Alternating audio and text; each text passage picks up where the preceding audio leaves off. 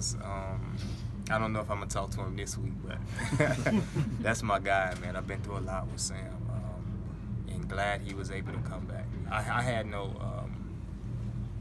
doubt that he can come back. It's just a fact. When you have those types of injuries, especially with the dialogue that's going on with concussions these days, do you want to continue to do it? And that's the question. Do you want to continue to do it? And after a certain amount of time off, you know, he came to that conclusion and he went and got help for it and realized that he wanted to continue to do it. And he went out to LA and he's doing good for that team. So I'm glad to see that. You guys played together.